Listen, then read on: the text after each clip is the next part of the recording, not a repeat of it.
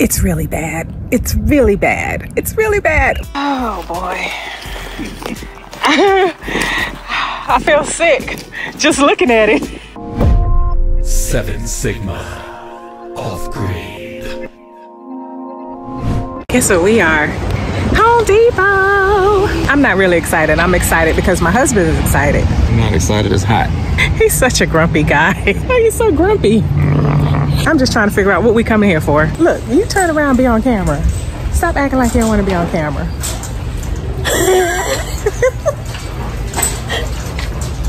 Ding, ding, ding, ding, ding. I talked my husband into looking at pavers. So that's what we're going to look at first.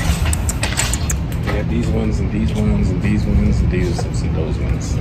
So these are cool. I like these. And they look easier because it is large. Or these, but those are a little smaller. Yeah, but this look like a lot of work for somebody who don't know what they're doing. They're really not that hard. Are you sure? Well, easy peasy. Okay. I actually like these though. Got the old school European Italian stuff. Cobblestones. Oh, the cobblestones. I like that. Got these Victorian looking, Rome looking stuff. Like those that. are cool. Ooh, that'll be cute for like, yeah, walkways and stuff.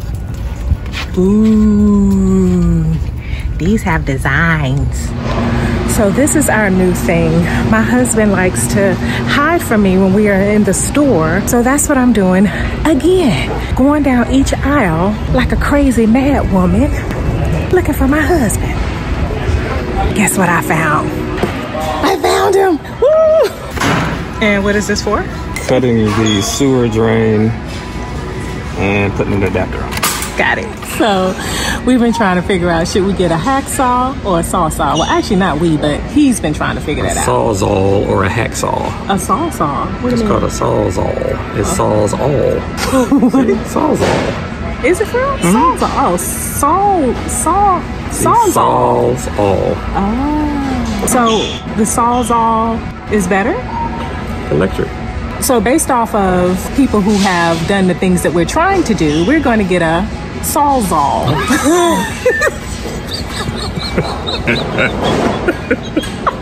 Say it again. I know. Sawzall. We're going to get a sawzall, but a hacksaw is hand, right? It's manual. It's cheaper. But it's manual. Okay. We're going to get a sawzall. Sawzall. Is this the sawzall? Oh, it is. Sawzall. So we went with the Milwaukee brand of the Sawzall. Sawzall hacksaw. That's what we got. You gonna leave your... Oh. He's about to leave your stirring saw. Get a receipt. Huh? Get a receipt.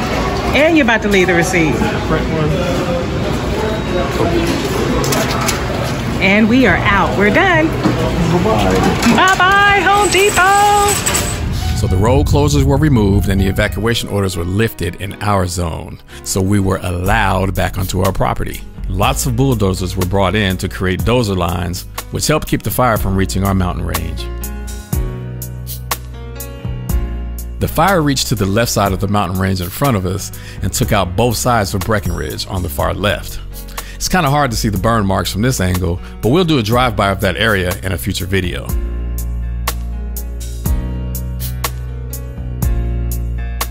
The fire was a wake-up call, and it taught us the importance of fire abatement. Being in a high fire hazard zone is no joke, and it's something that I now take very seriously. But it is a relief to know that our property was spared, and it's good to get back up here and appreciate how fortunate we really are. Condolences out to those who lost their lives, homes, and property. Our thoughts and prayers go out to them. The fires are actually still burning. They're still burning on the opposite side of the mountains, but we did make it up here. And I don't know if you can see in the background, the fires are right there on the opposite side of those mountains, but they do have it somewhat contained. So we were able to come up here to get a little bit of work done. So the boys, I have 2 boys today, they're gonna get some work done today. So let's see what they're doing. Bye. Get to the chopper. Oh, did it work?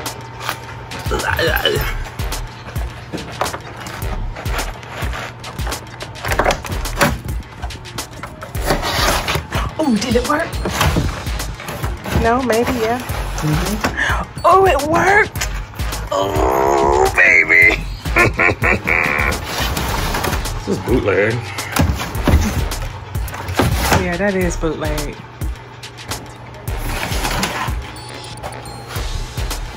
So my husband has fixed the screen door. We talked to the manufacturing company and it is fixed now. Sort of kind of fixed. It doesn't slide as smooth, but it is fixed. Ooh, it's huge.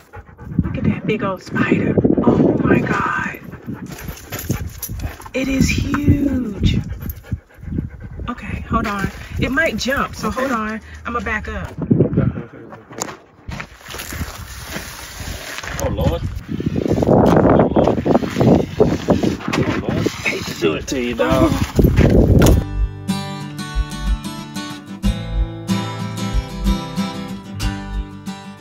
It's a what? Milwaukee fuel hacksaw. Why are you saying it like that? Oh, you gotta sound country? Because I'm country. I don't know how to put this Diablo blade inside of it. Read the instructions. I can't read. I assume it goes like that. But it don't feel right. It don't look right. Well, time to read the instructions. So the sewer drain came threaded on the outside, and I had a hard time finding a threaded bayonet-style adapter to attach a sewer hose. I do not want to hard pipe the drain until we drill the well and have a septic tank installed. So for right now, I want to be able to attach a Camco sewer hose and drain our gray water into a Rhino dump tank. Cut the street. Hold on. What? How'd you run water through this if this doesn't work? No, this is the drain. I ran water to the house. I got a water pump in it. We hooked the water pump up to the tank. What does this do? This is the drain coming out. Oh. So the shower, the kitchen sink, the bathroom sink, the toilet, everything comes out of there. And they didn't make a what to who now? Let me show you. So what we're going to do is we're going to cut off the threaded end of the sewer pipe and place a non-threaded bayonet adapter and cap. So my son came up with the idea of not cutting the pipe and instead cement the adapter directly onto the threaded tip. We trying some. Now, being the rookie adventurers that we are, why not? If it doesn't work, we can always go back to the original plan. So in order to give the cement more service to bond, I put some plumber's tape over the threads. Fingers crossed that this goofy idea actually works. Oh, they still doing dropping water. Water retardant. It's a helicopter. I don't know what they have, but it looks like that red stuff, retardant. And then there's another helicopter down there. That stick.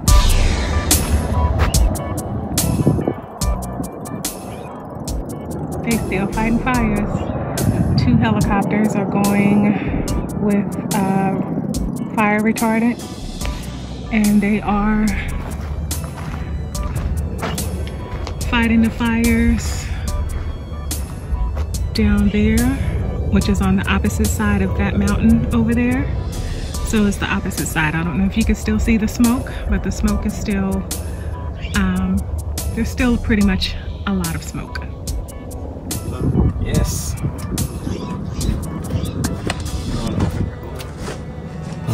Your hands are getting stuck together.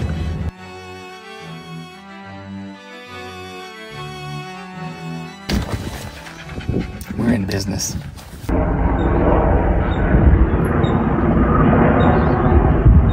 Is that fire retardant? Because it's that red ball. Or is it water? Huh? The helicopters do water, the planes do the fire retardant. Supposedly.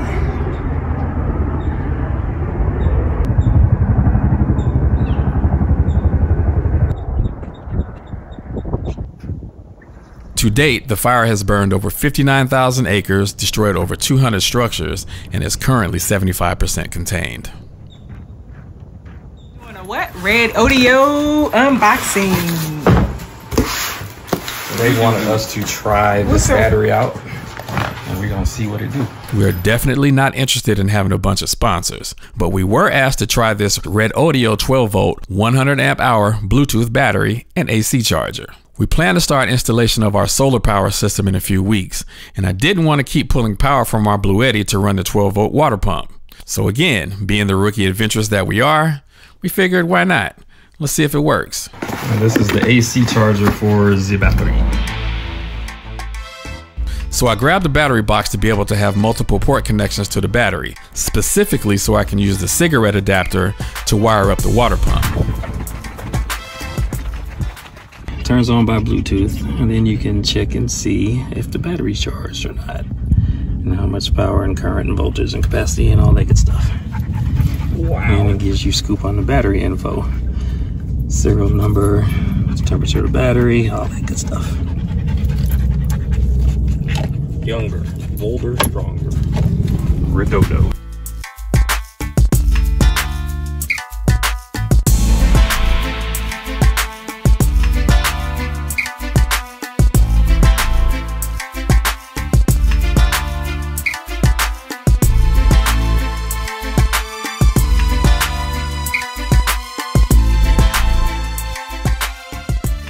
Y'all gonna have good memory footage of y'all.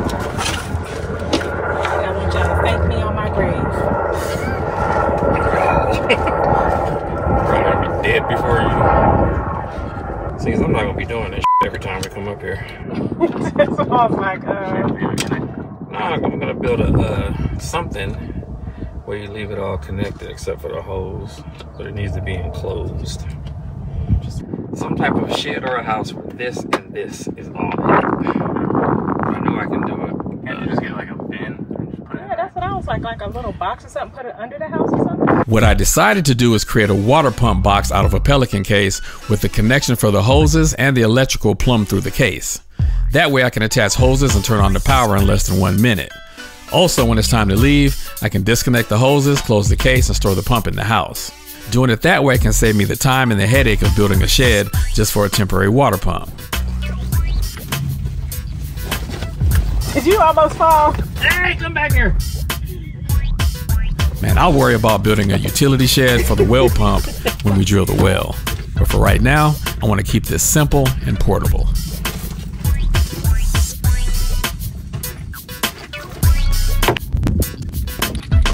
Don't turn the water on. Do not turn the water on. Turn the water on! No, you better not. Stop it. Let's see if the Redodo battery redo the Red Audio and it works.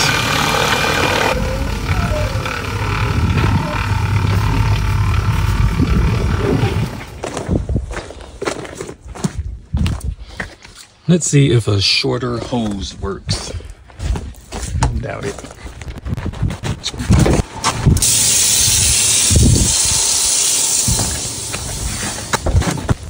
Yes, no? Nothing's happening yet. If you had a short hose that didn't expand. It might work. Like a straight hard pipe. Yeah. PVC pipe. It also leaks out a little bit at the bottom. So that's going to create another trench.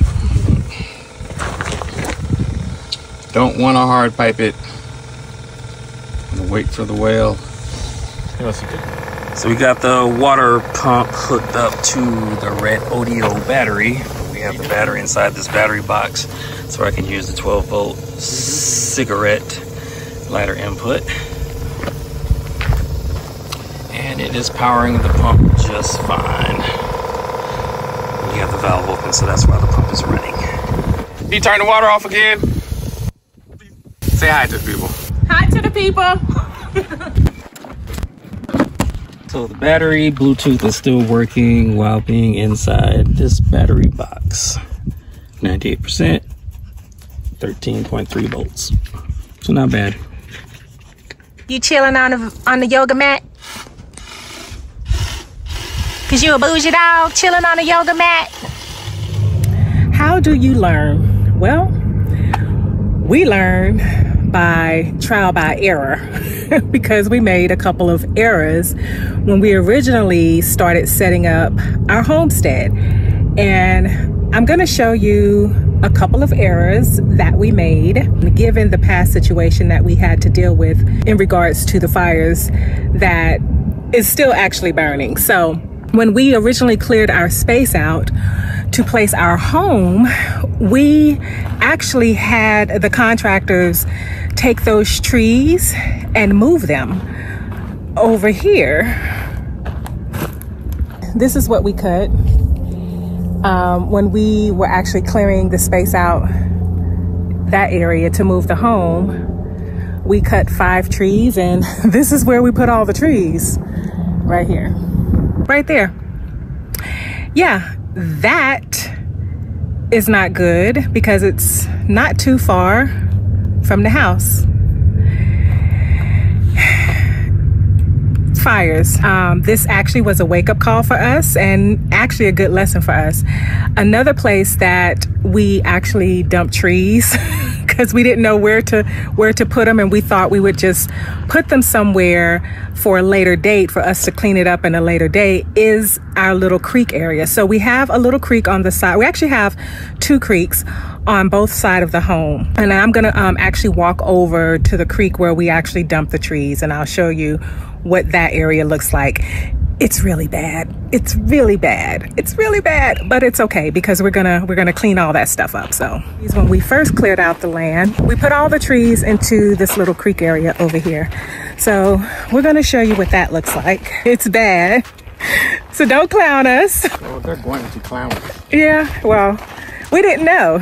They don't know what they're doing. We don't know what we're doing. What the hell are they doing? Why don't you just put the whoopity-bam underneath the doodly box? We don't know what we're doing, but guess what? I don't care because I'm learning, and it's fun to learn and make mistakes on the way. Here's where we goofed. So we had the contractor cut the driveway in and clear all of these bushes and stuff out. He took the bulldozer and pushed all of the dead trees and brush into our secondary creek. I'm trying to turn the camera this way, but I'm not in charge of it. And this way. So this is the creek where we put all the trees, the dead trees and bush. Actually, all this clear land here was filled with all of that. So we mistakenly decided to put the dead bushes over here. Dumb decision. Dumb decision. Yep, it was. But we didn't know when we first purchased the land, and the fires have actually taught us a huge lesson. Luckily, the lesson is still salvageable. We can still do something about it. And that is really just getting rid of all of this. But you know what? Now that we're looking at it, we think that some animals or something probably are living under here, because there's a creek under there. Huh? Rabbits? Did you see rabbits? Oh. I like this little rock area though. It's really pretty. But we probably have rabbits and look at that. Oh, that's terrible. Oh my gosh. Yeah, but that's a lot to try to. Plus all the fallen limbs over there. Plus all the limbs Trees over there. That big tree fell before we even bought the property. This tree. But basically, all of this is dangerous. All of this stuff is super duper dangerous. All of it is what? Dangerous. It is flammable. Flammable. Thank you. Highly flammable. Highly flammable. Yes. What the hell are y'all doing, flammable? Yes. We have our work cut out for us because all of that back there is no good. No bueno. Even though we had some other projects that we were thinking about doing first, we're actually going to start on this because we're still in fire season. And fire season, it goes all the way until October. So the creek is here and it's not too far from the house. The house is right there.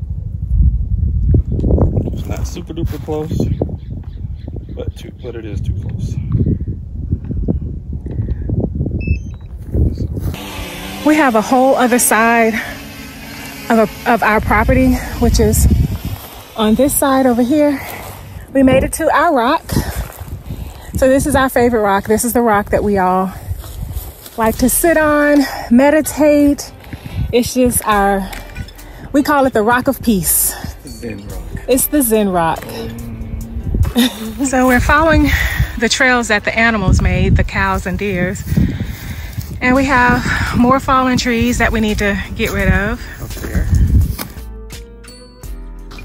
Up there. So this is our creek, and this is more stuff we pushed into the creek.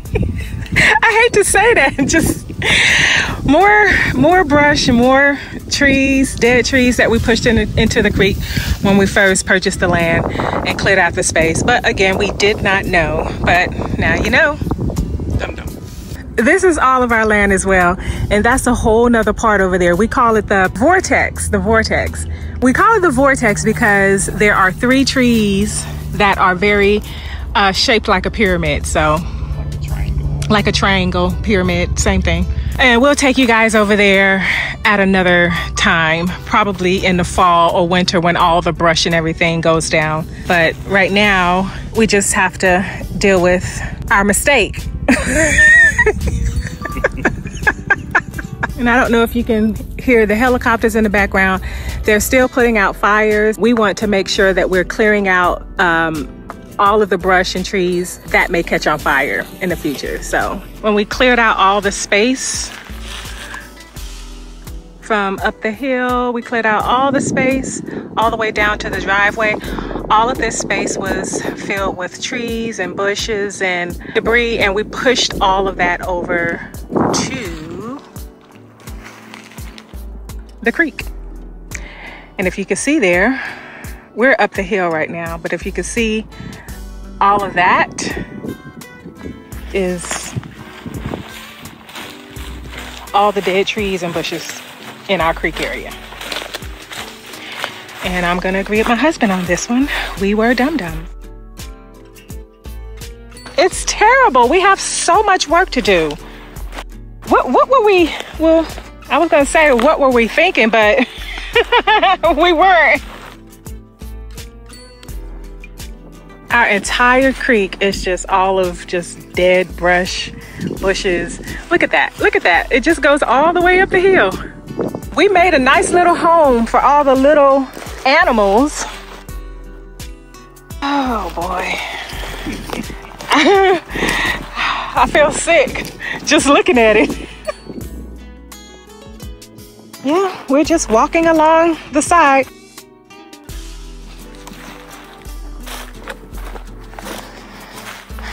We have to remove this big dead baby. And all of the crap that's on the other side of it. Didn't see that, did you? Wow. There. Back where we started. And then all the way down the hill. What do you have to do? More work. What do you have to say for yourself? That was a big goof. Lesson learned. Yeah. Won't do that ever again. So we have to laugh at ourselves because we didn't know. And, you know, we just surveyed our property from the top of the hill all the way down, and we pushed all those trees and bushes in the creek. Yeah. And so we have to get rid of that stuff. Mm-hmm. Oops. Oops. 7 Sigma. Off-grid.